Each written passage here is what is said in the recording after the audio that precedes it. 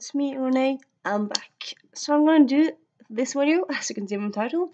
I'm gonna do something I've done before, but it's my birthday last week, and kind of as an extension of that, I decided I want to do this video. And it is, as you can see from the title. Let me just a moment. It is a list of elements, I'm gonna say, that I wish or hope to see more of in books. And of course, if you're watching this, know that Renee, there's lots of books with this, or I know some recommendations, please give them to me. But yeah, let's start with kind of the most basic bit. And I'm just gonna put them under one thing because they're similar. It is settings. So I feel like every book is either set in New York, London, maybe in LA. It's always one of those big cities, and it's always a big city. Well, not that big cities, just big cities aren't interesting. Or like if they're not set in somewhere Anglo-centric, it's Paris, or maybe it's in Rome. You know what I want to see more of? I want to see a book set in Malta. I think that would be quite cool. I mean, it has such a big history. So, like, for example, romance set in Malta. Or you could have, for example, adventure book set in Malta because the big history it has, like a national treasure-ish or like Pirates of the Caribbean thing in Malta. I think that would be so cool. Similarly, I think a book set in India. I don't really think there's yes, okay, sorry. I think I can just right now say I know there's probably lots of Indian authors writing books set in India. I'm thinking more like books where Americans or British people go to India. And I know I should be a bit ashamed. I'm a bit ashamed, but like, if I was going to read a book by Indian that's written for Indian audience set in India, it would kind of be so. It would be so.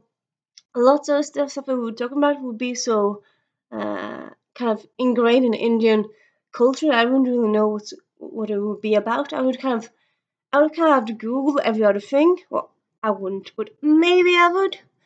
And yes, when I read, I want to learn, but I also want to be entertained. So, like books that way, I don't really like books that too kind of what's the word again? That are they're too close off, not close off. They're too based, not based. They use the kind of like rules and subcultures and cultures that's common to that place. And like if I suppose like of course like if I'm gonna write a book about Norway, maybe subconsciously I'll put into lots of stuff that's common to Norwegians but aren't common to everyone else, and it will kind of be difficult for you. I suppose it's kind of a weird argument because lots of books get translated, so it's not like that can't happen, but yeah. Anyway, this is me being a bit silly. Probably might lose some subscribers from this. But yeah. I want some more escapism books, romance books set in India. Okay? That's kind of what I want to say here. Similarly, I also think like the setting of Iceland, I think that would be very cool. I mean, Iceland has an old history, a rich history, such a special country, small country, and the topographic there, and you could either have a romance there, you could have adventure style book set in there, it could be a comedy set in Iceland. I mean, I think it can work for a lot of elements, really, a lot of reasons, and that's things I kind of want more of at the time. And then up next we have characters, as was more character based, and it is a book based around characters that has a non-verbal learning disorder. You might have seen my excitement earlier this year when I found a YA book with protagonist that has NLD, non-verbal learning disorder, and I also did review it a few handful of weeks later because life. I will link them both down below. I did enjoy it, and it's actually the first ever book that has a fiction book that has a non-verbal learning disorder person at all. That suppose like written, said, defined. There are like, I suppose you can go and read a book and you can have like guess they have NLD because not things are always like on paper.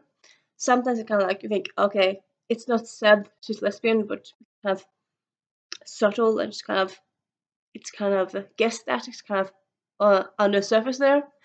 So I suppose you can read different books and do headcanons with NLD. But I think as with most representation, it's not really real. It's not it's not ideal before you have it on paper. On page is what I'm thinking about. On page, like written. What's your deal? My deal is I have non-verbal learning disorder. What's your deal, idiot? Or yeah, that's spelled out really. And yeah, I enjoyed some part of it, but I didn't all. But like when all your when all your actual identification about to say when all your actual representation is one book, of course it's not going to be exactly how it's for you. But of course, like even if there's I don't know 200 books there in like 20 years with non-LD people, probably I won't find one book that's exactly like me. But yeah, and anyway, like even if more books get written and they're not quite like me, I feel like seeing NLD on page, it's just so empowering and amazing. And also like the book had an afterword with like information about NLD. So yeah, I want more. Please, world. Please give me more. Give me more. And yep, and then let's move on. So next, I suppose it's kind of similar to the first element or first note, first first thing, and it's setting, but it's kind of mythical settings. So, like for example, the road, El Dorado and Atlantis. Like Atlantis, I would say in a way you have it many, at least in some elements in some movies, in a lot of TV series. The Librarian TV series used like mythical places, and also the movies. And what's the one again? Journey, Journey to Center of the Earth, Journey to the Center of the Earth, Journey 2, the signal in that one. I've used Atlantis and lots of different ones in one. And like I feel like often Atlantis, like mythical places like that, are often used in movies or in like TV movies or Charmed or like these magical and these supernatural movies and TV series. But there's not really that many books about them. Well, sorry, I'm saying wrong. There are some books about them, but the ones I've encountered are subpar. So I suppose what I kind of want here is like the people who wrote The Road to El Dorado and this the Disney movie, and for them to write their own spin in a book version, or like write Atlantis in different ways in book version, or yeah, I don't know. I want good Atlantis books, good Road to El Dorado books. Also Shangri-La, like all these different very cool mythical places. Can people write cool adventure stories around them? I mean, I suppose you could like think like, okay, I have to say it, I have to tell her, like say, Clive Cussler is written.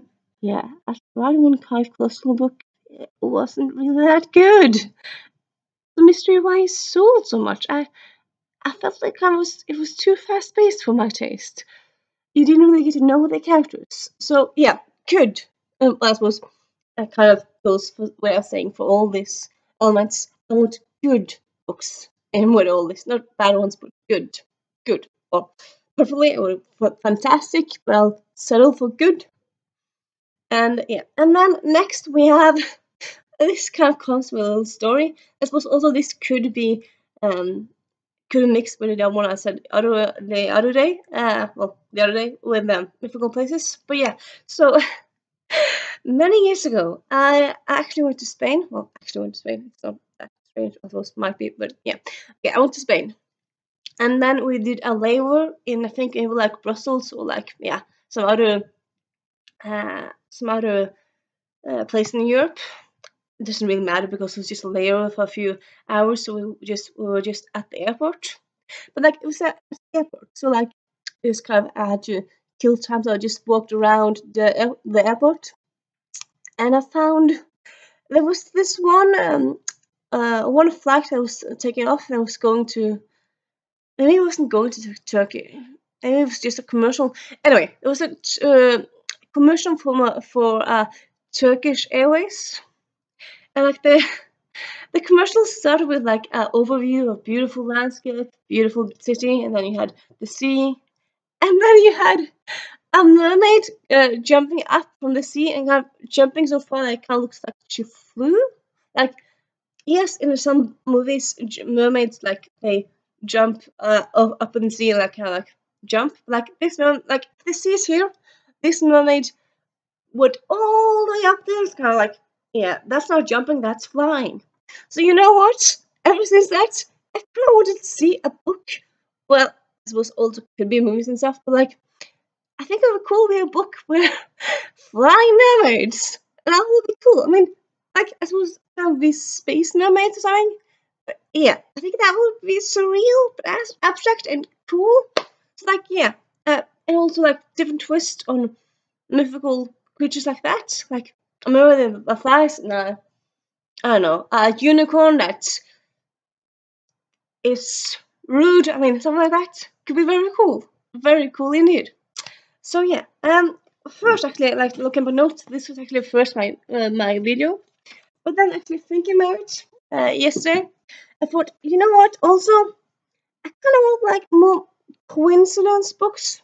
Okay, so let me explain what I mean by this. So, for example, books where two people meet and they have the same name, like Will Wilson and Will Wilson.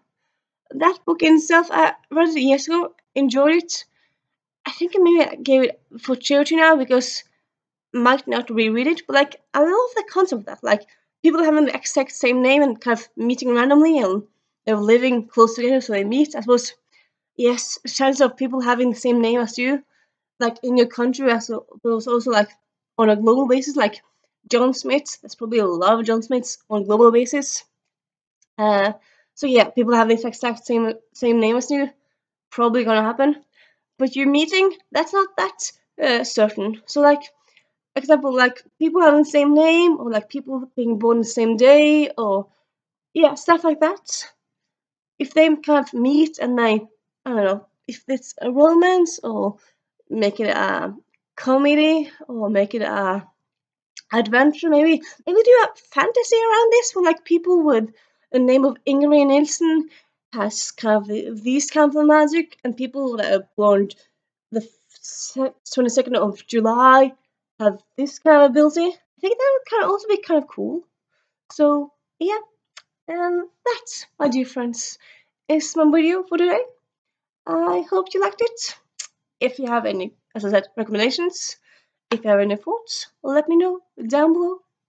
And yeah, well, this is, as you kind of guessed, the last video in June. So last video in my birthday month.